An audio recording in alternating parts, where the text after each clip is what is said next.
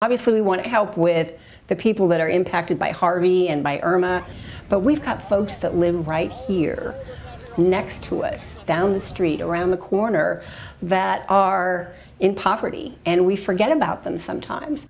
The U of A United Way campaign is helping students and faculty band together in making a pathway out of poverty. While the campaign is on its 83rd year, for students, contributing just got easier. As easy as picking up your phone and donating $1. We talk a lot about the Razorback community and how much it pours into us, but also the Fayetteville community as well. It molds us and shapes us during our 4 years here into the men and women that we want to become.